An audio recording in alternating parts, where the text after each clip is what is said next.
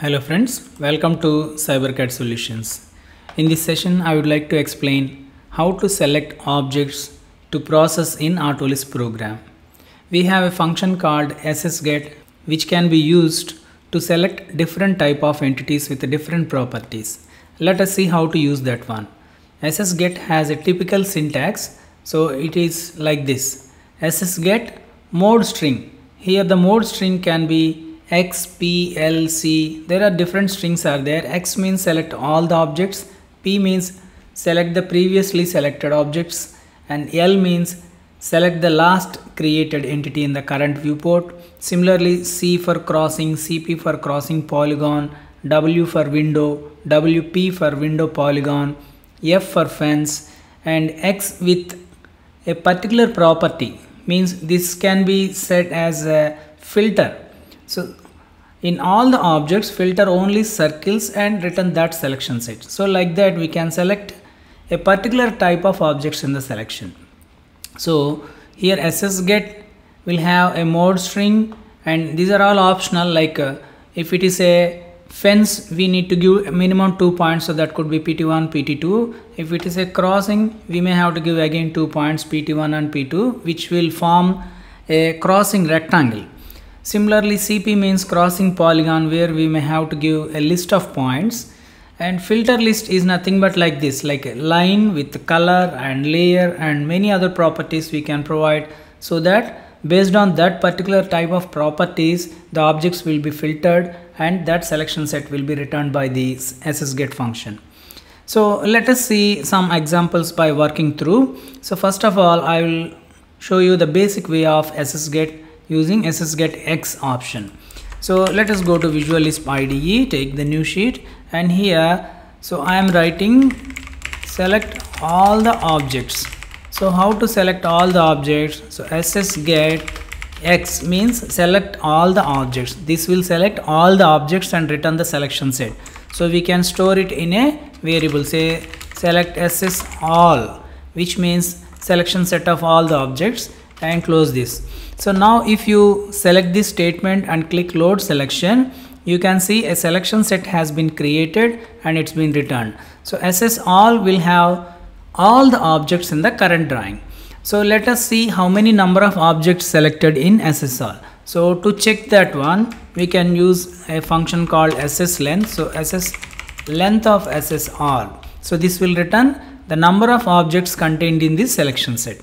So select this statement and click load selection.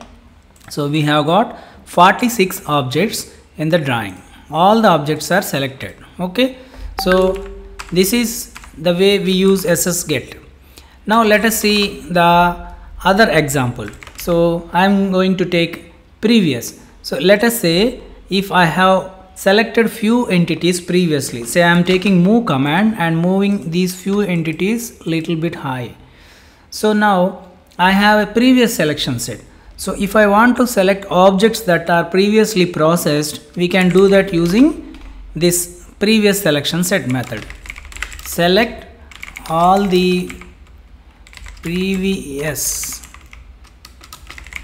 selected objects. Okay, so set Q previous SS previous. Okay, so SSGet P, that's all. So this will return us the objects those are previously processed. So let us try this one. So I am loading this. So if you see, we have got a selection set over here. If you copy the same thing here and change SS pre in place of SS all, we can check the number of objects selected. So 8 objects. Shall we check that one? So here we have 1, 2, 3, 4, 5, 6, 7, 8 objects are there which are previously selected. And one more ultimate use of this previous is, if we have a block and if we explode that block, all the exploded objects of the block will be returned into previous selection set, so that whenever you explode a block, you can select the objects of that exploded block in previous selection. Let us see that one. So we have a block over here whose name is C3. So let us explode this block and select those objects into previous selection. Let us try this one. This most of the times we will be using this in our programs. So I am going to write it like this: set Q, say SS block. So SS get, to select only C3 blocks in the drawing, we will be writing it like this. SS get X means in all the drawing select these type of objects, that is list of properties, that is cons 0. Insert means it is a block, and 2 is the block name DXF group code. I am giving C3. So I am asking the program to select all the blocks which are having C3 as block name. So I mean select all C3 blocks in the current drawing. So let us load this statement. So here the syntax is SS get X will select all the items and it will filter blocks with name C3. So let us load this one. So we have got a selection set over here. Let us try to find its length. So SS length of SSBLK. Okay, it should be 1. So you can see it has returned 1. Now let us take the block object name and explode it and select all the objects which are coming out of that exploded block. So I am writing it like this: set Q BLK SS name. We know there is a function called SS name which will return the entity name from a selection set at given index. So SS name from SS BLK at 0th index. So the first entity we are taking here. So load this statement. We will get an entity name at index 0. Now I would like to explode it using a simple command. So VLCMDF is Visual Lisp command function. So I am using explode command on BLK and press enter. So now execute this explode command. So it's been executed saying true. True has been returned means like this command is executed properly. Now to select all those objects which are returned after exploding, we can use this set Q SS previous SS get previous selection set. Now if we execute this statement, this will select all those objects. After exploding, all those objects of the exploded block will be kept in the previous selection set so that we can use them. So here we are using SS get previous. So this will get all those objects which are coming out of that exploded block. So load this statement. So we have got this selection set. So now if we check SS pre length, it should be 3. SS length of SS pre should be 3 because in that block we have 3 objects in there. So we can see that 3 has been returned. Okay, now let's go to AutoCAD and check it out. We have these 3 objects. So if you want to check that one, say I am giving move command, and to select the previous selection set, that is SS pre, we can use a exclamation SS pre. So you can see those objects are selected and you can move them if required, and you can process for any other purpose as well. That is how we will be using SS get previous. Now I just want to draw a small rectangle over here. So this is the last entity in this current viewport. So I want to select this object using SS get L. So let's go back to Visual Lisp IDE and I am writing it like this: select last entity. So its syntax is very similar. Select set Q SS last. So the last entity I am going to select SS get last entity. So just load this one.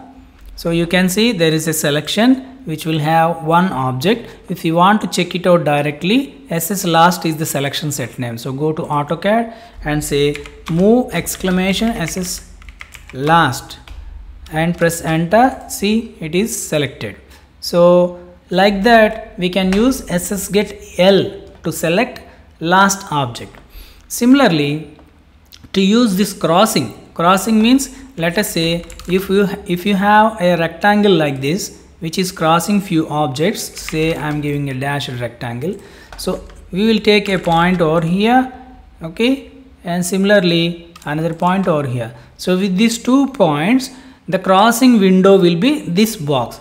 So let us say if you want to select objects using a crossing window from here to here, let me erase this. Say if you want to select like this is called crossing window. So we need to give 2 points, that is the first point where we are starting the crossing window and the second point where we end this crossing window, these 2 points.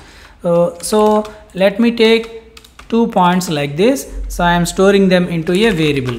So set q c1 is my first point. So get point \n, pick first corner, and then c2 get point \n, pick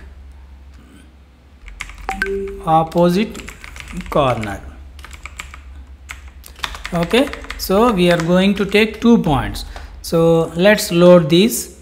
So it will ask 2 points to pick. So it is asking pick first corner, I am selecting over here, and then it is asking pick opposite corner, I am selecting here. So we have got 2 points, C1 and C2. Now I want to select objects which are being crossed over there using C1 and C2. So here I am writing it like this: select objects using crossing window. So now set q ss crossing, ss get.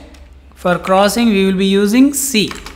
Okay, so the points are C1 and C2. So it will select all the objects which are being crossed by this crossing selection. So let us load this one.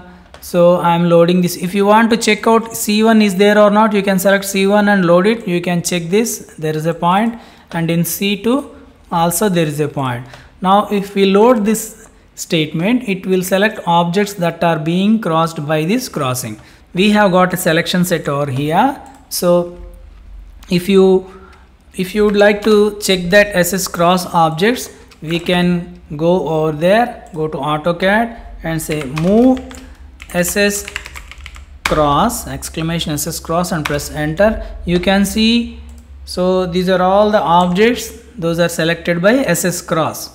Okay, we can also put a crossing over there. Actually here some are, this is a line, this is a polyline, again this is a polyline, this is a polyline. So if you want to select only particular type of entities based on a property, say lines or polylines, we can add few filter points beside this one. So it is like this. So here we can write it like this: list construct 0, which is type of entity DXF group code. Here if I write only lines to select, then it will select only lines. So I am loading this once again. So loading this statement, now another selection set has been returned. So now SS cross will have only lines which are being crossed within these 2 points.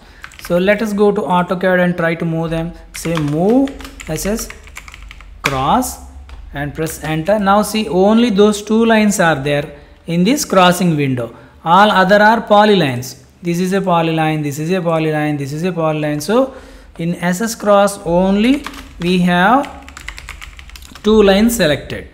Okay, see, only these 2 lines. So like that we can select only lines using crossing window. So to use this crossing window we need to provide 2 points. If it is a crossing polygon, we have to give 4 points minimum, and more than 4 you can give any numbers. Okay, so to use CP we must give 4 points. Similarly, what else we have? W. If it is a window selection means the first point will be the top left and the second point will be bottom right, like this. So opposite to this one. So if I mirror this, we will get those points. So like this, window selection will be like this. So first point is this, second point is this, but executing the statement is in a similar way, like crossing. So in the same way you can use this one using window method. It is like this: select objects using window method. So it is like this: set q ss window ss get window method C1 C2 same. Sorry, we need to get C1 and C2. So first of all, let us take C1 and C2 once again. Okay, and then use them C1 and C2 over here. So first of all, I am loading C1 C2 statements to pick those 2 points, this point and this point, and then I am executing ssget window method. Now we have got another selection, ss window. Let us see what are the objects selected using ss window. So move exclamation ss window. See, so only these 2 objects are selected, because if you draw a rectangle from here to here, the completely objects lying in this window are only these 2. All remaining are going outside. So these 2 are only selected using window selection method. Similarly, we can also use window polygon by providing more points. Okay, now let us try to see using filters like color, line type and other properties to select objects. So I would like to provide you one example so that you can use it in more efficient way. So let us try to select all the green color circles with dashed line type. Let's go to Visual Lisp IDE, select all the circles with green color and dashed line type. Okay, so how do we write it? First of all, set q green dashed circles. So I am writing it like this: ssget select all the objects but filter circles. Type of entity must be circle, and the color code, say DXF group color code is 62 and its green color means like red is 1, yellow is 2, green is 3. So a circle with green color and line type. The line type DXF group code is 6. So write it like this: cons 6 dashed. The line type must be dashed. So here we are selecting all the objects and filtering to select only circles with green color and dashed line type. So that is how we need to write. Keep this in a list. All the properties to be applied for the filter must be kept in a list. So in all the objects, these circles with green color and dashed line type will be selected. So let us load this statement. So I am loading this statement. We have got nil, means we might have written something wrong here. So let us check it out. So ssget x, where objects are CIR CLE. Here I have written the wrong spelling, so we need to correct it. Circle. Now if you load this statement, we will get the object. So load this. See, we have got selection set here. So in total drawing, circles with green color and dashed line type are selected into this one. So let us find out the number of these circles. SS length of green dashed circles. Load this one. We have got 3. So let's go to AutoCAD and check it out. Say 1, 2, 3. We have 3 green circles. So we can also check using move exclamation green DSD circles. See, those 3 are selected. So like that, we can select objects with different properties using ssget function. So in Auto Lisp programs, we will be using different selections to process the entities. So you can use this method, very useful while writing Auto Lisp programs. Friends, hope you understood how to use ssget in Auto Lisp programs. Friends, if you like this video, please subscribe to my channel and share this video to your friends. Thanks for watching and welcome to the next session.